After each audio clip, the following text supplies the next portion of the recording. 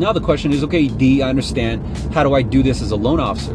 Well, again, it's understanding the platforms. It's understanding the demographics of each platform. So for example, I wouldn't necessarily be on TikTok right now talking about refinances, because the audience around TikTok or the audience around Instagram aren't individuals who necessarily own homes or been homeowners for a minute. Does that make sense? Whereas I would place that information on Facebook and LinkedIn. And when I say information on Facebook and LinkedIn, I'm not talking about you start your content or your video or your written blog or your graphic with saying, hey, we got, no lender fees on this refinance now, rates are low. Don't do that. What you have to do is understand the concept of the 80-20. You may have heard of 80-20, where your content piece and your post, if you are going to present a pitch or a call to action is what it's called. Call to action is like whenever you hear me on my content and I say, if you haven't already downloaded a copy of my sales script, request a copy. That's my call to action. Or another call to action would be like, hey, if this information has helped you, please hit subscribe, follow me on Instagram, follow me on Twitter, YouTube, Facebook. Does that make sense? Add me to your feed. That's my call to action. But I don't start my content off that way, right?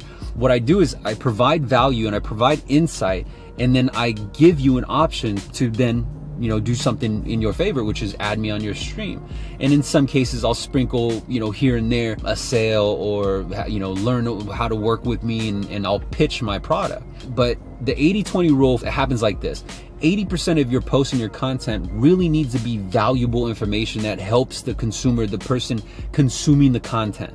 Meaning, if you are in, real estate like I am, helpful information would be information that we already know because we're in the industry.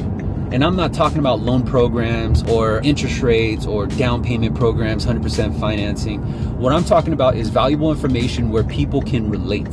And so instead of being directly pitching your product, what you can do is share stories, right?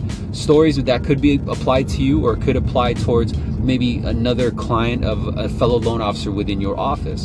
And so you could talk about maybe the Joneses. The Joneses had 530 FICO. They were so paranoid and thinking that they couldn't ever afford, and so they're always wasting money in rent, right? And so this is insight because a lot of people can relate. The Joneses had over $30,000 in credit card debt. They didn't own a home. They had no tax write-offs. They were just living check to check. And so what we did was we helped them. Does that make sense? So in essence, you're subliminally pitching your services, but you're doing it through a way where people can relate, and you're sharing with them the insight that you provided these clients so that they can execute the same information. They could take the same proper steps if they relate and if they have that same exact scenario. And so there are certain ways to plant yourself in front of the people and the end consumers that you want. You just have to be more strategic. And I guess the bottom line message is understand that as a consumer and as people, go onto these social media websites or these apps, they're not looking to be pitched. So avoid the pitch. Be more about branding yourself in a way where you have the insight. You're the go-to.